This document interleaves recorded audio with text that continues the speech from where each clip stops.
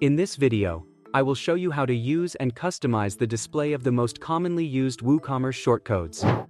To start, let's display a single product using the product shortcode with the product ID.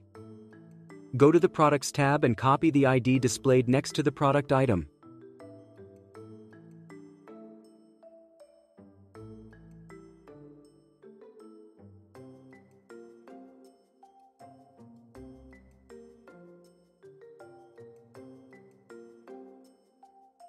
Next, display the recent products.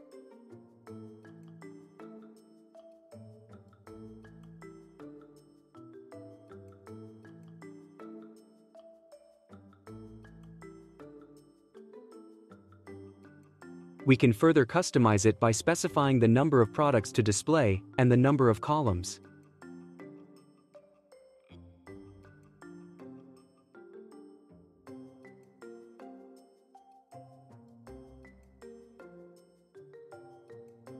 For the product attribute, show the products based on the attribute set. Go to Attributes and copy the attributes.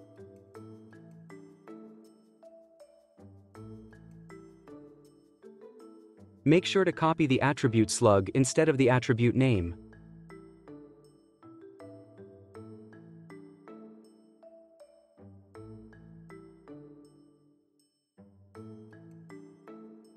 Let's try and use a different attribute.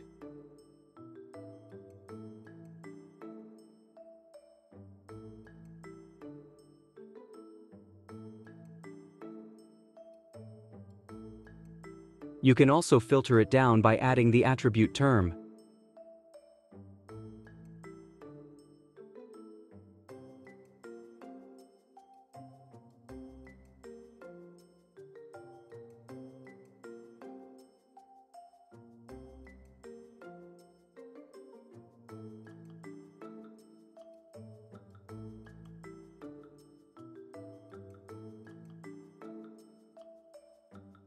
The product attribute can also be seen on the product page under the Additional Information tab.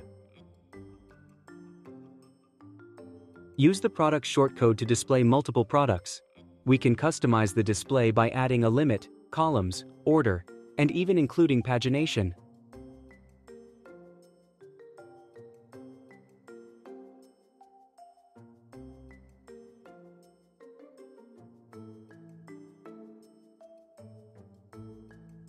Finally, let's show the product categories. You can limit it by setting the number. You can also filter it by adding the parent category ID in the parent attribute. Set it to 0 to display top-level categories.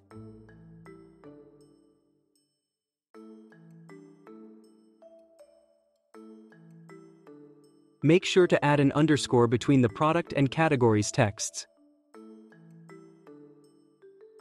Also, note that how these products are displayed on my screen may be different on your end.